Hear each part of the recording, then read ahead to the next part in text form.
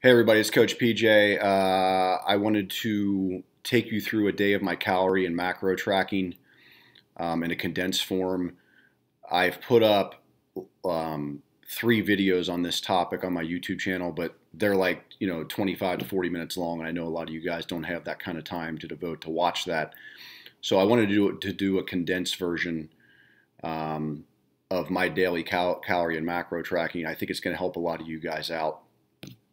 And I'll just show you some tips and point out some pitfalls you might be making along the way. So this is my Nutrition IX track app, tracker online. This is the one I encourage all of you guys to use. MyFitnessPal is fine. I just like this one. I think it's easier to use, and there's more verified foods with this one. You can also easily, and I think you can do this with MyFitnessPal too, scan barcodes. You can easily copy and paste meals day to day. It's easy to change the amounts of stuff. I probably have 5 minutes a day wrapped up in tracking. That's why I tell you guys, tracking your calories and food intake is not hard, and it's not time consuming, and you only get better at it as you go. Okay, so let me just take you through yesterday. This was Wednesday. To put it, to give you some overview. I think you guys know I'm in my own fat loss phase. I'm 8 weeks into it exactly today. I'm down about 20 pounds. My parameters, I'm at 1,900 calories, which is very, very low. I'm on a massive amount of protein at about 1.2 grams per pound of my current body weight. And again, just like I tell you guys, protein and calories are all that matters. If you get those right, the carbs and fat are just going to work themselves out the way, naturally. Now, my protein intake is higher than yours by design. I have my own coach. So my carbs and fat are going to be substantially lower within the full body of a calorie allotment, right? But that being said, it's all the same principles that I advise you guys to use, all right? And it works. So let me take you through yesterday. I don't usually eat breakfast. I usually don't eat till 11 or 12 o'clock.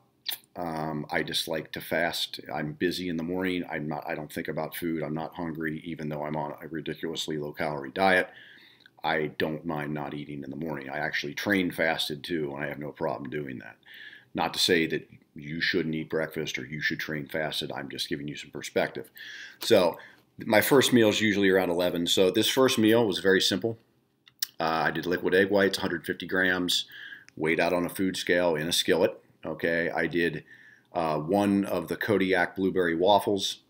All right, I don't measure that out in grams. I just take the label at its at face value. I probably should weigh it out in grams, but I don't. Don't do that though, if at all possible. And then I just put that waffle in the toaster oven. I got my egg whites going in the skillet. I just topped the egg whites with a piece of fat-free cheddar cheese, which is 30 calories. And then I mixed in just packaged deli turkey breast into the egg whites and made like an omelet.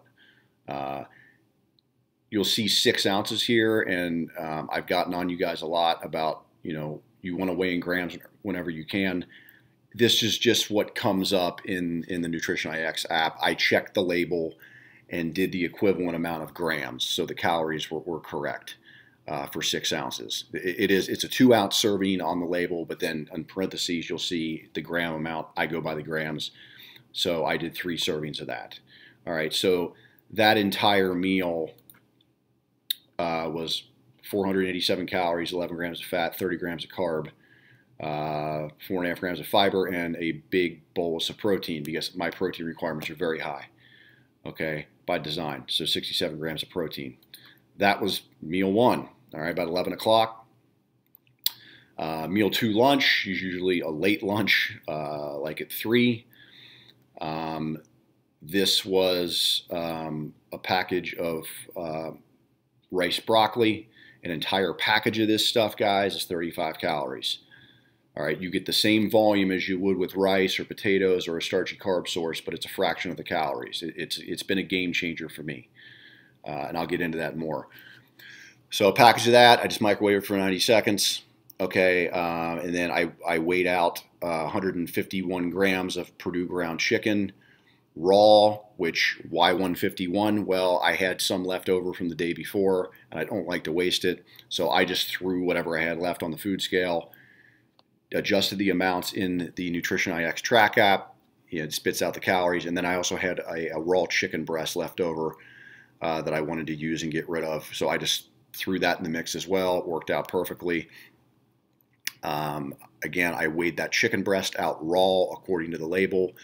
Both of these, the ground chicken and this brand of chicken breast cutlets, are already in my Nutrition IX app as a custom food. So whatever amount I'm eating, I just do a quick adjustment, type in the number of grams I'm eating, and it does all the calculation for me. Okay, and then I just mixed all this together. I cooked this in a skillet, the chicken, ground chicken, chicken breast cutlets in a skillet. Threw it, chopped it up, threw it over top of the rice broccoli, and then topped it with A1 steak sauce, 2 servings. Okay, piece of cake. Just scan the barcode on the A1, and voila. This meal, slightly larger. I usually do 450 to 600 calorie meals for 2 meals, and then I'll allocate more calories to the evening.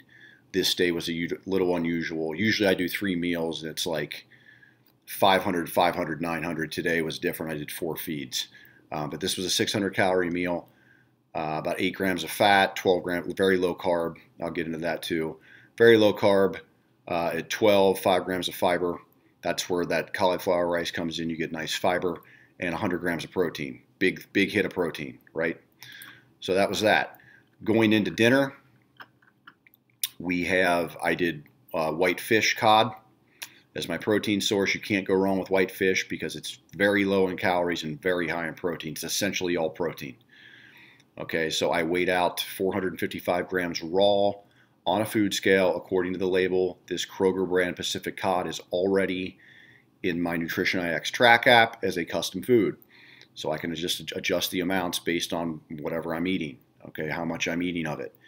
All right, I let this thaw out, and then I damp it with a paper towel to get rid of the water, because if I don't do that, it's going to weigh heavier, and I'm going to be cut short on the calories that are coming to me. So I make sure I get as much as the moisture out of it as I can. All right, weigh it out raw. I bake this in the oven for 11 minutes at 400, and while I was baking the fish, I use those prepackaged Simply potatoes. They're more expensive than buying raw potatoes, but they're just really convenient. I did 2 servings, which is 166 grams. This also is in my Nutrition IX custom food database. I can adjust the amounts. Weighed these out raw. I do everything raw. Okay, threw them in the toaster oven while my fish was cooking for about 15 minutes. I seasoned this up. And then when it was all finished, I added, I found this spicy banana pepper mustard. I do not do tablespoons. I do grams. The serving size on the label, it'll say one teaspoon is 5 calories, and it happens to be 5 grams. So I just put 10 grams, which is the equivalent of 2 teaspoons, on top of my cod.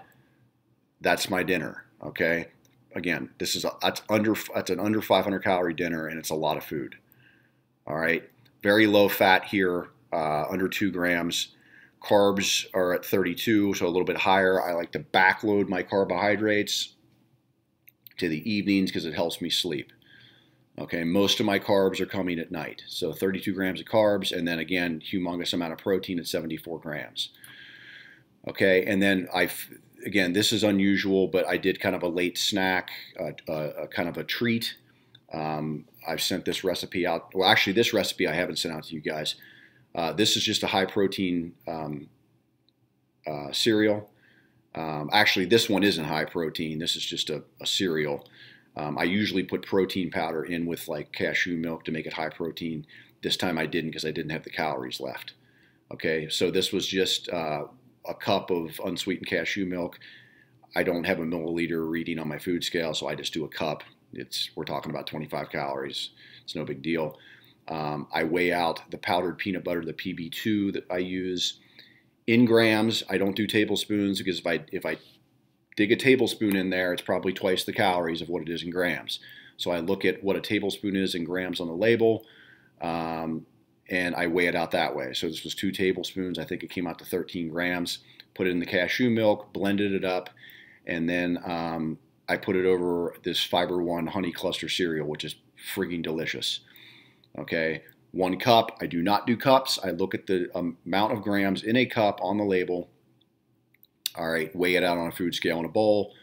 Pour the peanut butter cashew milk over it. Voila. This late snack was 255 calories, 5 grams of fat. Again, big hit of carbs before bed, 51 grams, a huge amount of fiber, 11 grams, and very, very, moderate small protein at 11 grams relative to the other meals that I'm eating, right? So that's a day. And this is just one day. Again, if you've watched some of those videos in the How to Track Calories for Weight Loss video series, you see that I eat different stuff every day. But it's kind of, I'll have 3 to 5, foods for every major, all the main macros, and I'll kind of rotate through them, whatever I'm feeling. I get pretty creative with the condiments and sauces and spices and stuff that I use, and it's kind of different day to day. The format's basically the same though. It's 3 to 4 meals. Most of my carbs are backloaded into the evening, but other than that, it's just kind of fair game. I try to get creative with it, try to make it fun. So anyway, as you can see, guys, this ain't real hard. My daily macros for the day, completely compliant. I was actually under my 1900 calorie limit, but I had like 3 or 4 cups of coffee, which is 10 or 15 calories a pop. So I was probably close to 1900. My fat intake is very, very low because on calories this low, dietary fat, you get a small volume of food and it's calorie dense. So I keep the fat low. As you see, about 12% of my total calories, very low. I don't go out of my way to eat fat sources. I get trace fats through carbs and protein. All right. Carbohydrates are very low, 125. That's not no carb by any means, but anytime you're under a gram of carb per pound of your body weight, it's a lower carbohydrate diet, right? Fiber intake, this was actually a little low for me. I go out of my way to make sure I'm getting fiber because it's filling. 21 grams, almost. I try to get 25, because I was a little low there, and then a massive amount of protein at 252.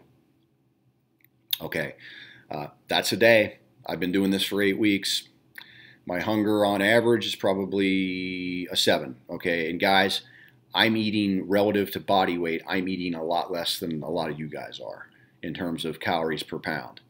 If you know how if you learn progressively how to optimize your food volume, keep the protein high, keep the fiber high, and the fat low, that optimizes food volume. Your hunger is going to be there. It's inevitable, but it's not like, go eat my door hungry. I'm just a little bit hungry. It passes. All right. If I was eating a crap ton of carbs and my protein was lower and I was eating more processed carbs and not implementing some of these plant-based sources, I'd probably be a 9 or a 10 hungry all the time, but I'm more like a 7 on average. Okay. So this ain't hard, guys. All right. The only rules are protein and calories. If you have a calorie threshold that you don't cross and your protein's high, that's 95% of it, right?